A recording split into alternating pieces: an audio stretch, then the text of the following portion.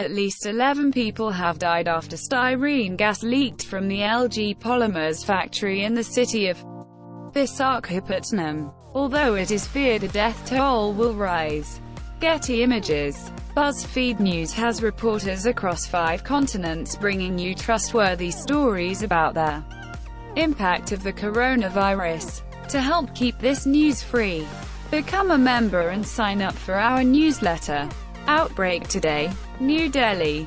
Hundreds of people have been taken to hospital after a styrene gas leak at a chemical factory in southeast India. At least 11 people have died after the leak took place in the middle of the night in the city of Visakhapatnam, Andhra Pradesh state. Although the death toll is expected to rise, more than 1,000 people are thought to be ill as a result of the incident. Getty Images. People gather in front of the LG Polymers plant following the gas leak. Operations at the South Korean-owned LG Polymers factory were only just resuming due to coronavirus-related restrictions in place since March. A spokesperson confirmed from Seoul that a security guard discovered the leak overnight. Getty Images. Rescuers evacuate people following the gas leak.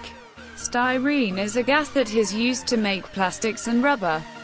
Extremely distressing pictures and videos of people struggling to breathe and collapsing on sidewalks have been posted online. Several showed limp bodies of adults and children being loaded into cars in ambulances. Primary report is PVC gas, or styrene, leaked from LG Polymers, Bepigunta near Gopalapatnam in Visakhapatnam at around 2:30 am today. Because of the leakage of the said compound gas, hundreds of people have inhaled it and either fell unconscious or having breathing issues. Precautionary measures for gas leak accident.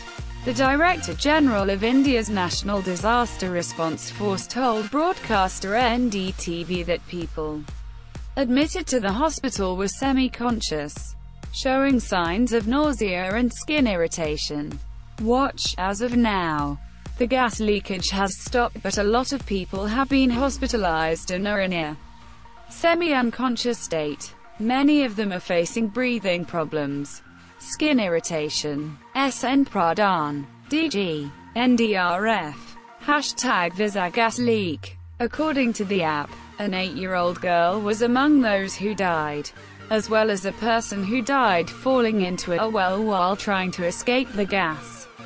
A member of the state police has told HuffPost India that at least 70 people are in critical condition in different hospitals, while the Director General of Police said that 20 people are on ventilators.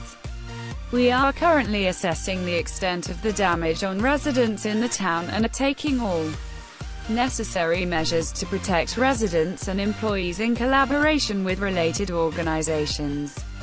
LG Chem, the owner of LG Polymers, said in a statement. Another representative from LG Polymers told the state's chief minister that in order for casualties to decrease, emissions would have to come to zero, which had not happened yet. GVMC officials blowing water through mist blowers to subside the effect of styrene gas leak at Gopalapatnam area of Visakhapatnam. An official from the state of Gujarat said that 500 kilograms of another chemical that was likely to neutralize the gas leakage was being airlifted to the chemical plant, after request of Andhra Pradesh Chief Minister S. Jagan. Gujarat Chief Minister at Vijay Rupani BJP gives orders to chemical companies in Vapi to send PTBL chemical by road to Daman for airlift.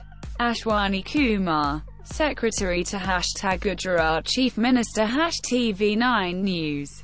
Prime Minister Narendra Modi has said he had spoken to officials from the Federal Home Ministry and the National Disaster Management Authority, who were monitoring the crisis. Spoke to officials of MHA and NDMA regarding the situation in Visakhapatnam, which is being monitored closely. I pray for everyone's safety and well-being in Visakhapatnam. India's National Human Rights Commission has also taken notice of fatalities as a result of the leak and asked the state's officials to conduct an investigation. If you like this video, please hit like and subscribe to Tom Snout. Have a nice day.